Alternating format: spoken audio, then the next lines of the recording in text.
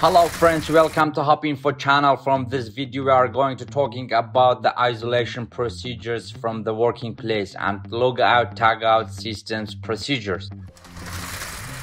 So isolation procedures. An isolation procedure is a set of predetermined steps that should be followed when the workers are required to perform tasks such as inspections, maintenance, cleaning, repair, and construction. The aim of an isolation procedure is to isolate all form of potential hazardous energy to ensure that an accidental release of hazardous energy does not occur. Control all other hazards to those doing the work. Ensure that entry to a restricted area is tightly controlled.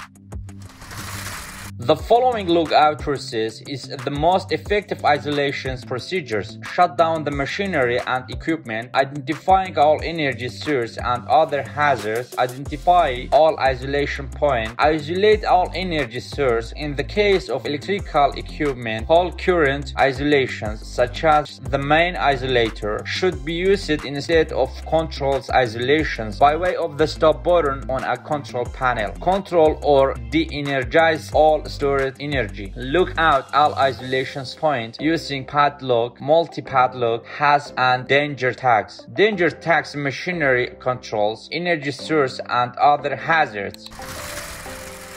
Locks and danger tags. Every person working on isolated equipment should fit their own lock and or danger tag. Alternatively, another management approve the systems that achieve an equivalent level of the safety may be used. When using locks or danger tags, consider the following. Number 1 is tags should be dated and signed. Number 2 is locks should be accompanied by a corresponding tag to identify who has located out the plan. Tags and locks should only be removed by the persons who applied them or by the supervisor after consultations with the signatory of the danger tag. Number 4 is in the event that the person who applied the danger tag is unavailable, their tags or lock may only be removed in accordance with management approved procedure. Number 5 is danger tags and or locks should be fitted to all isolation points.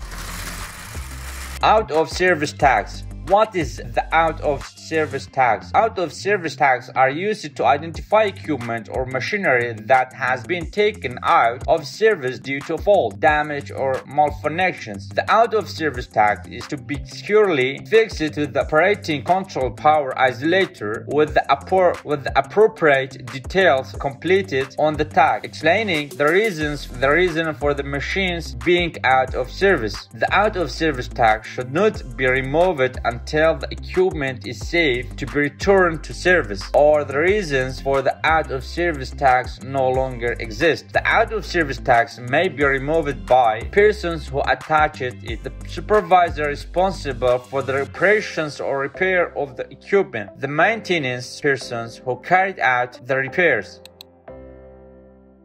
Here we come to the end of the video. Do not forget to subscribe and like my channel. Until another video, have a good times and bye.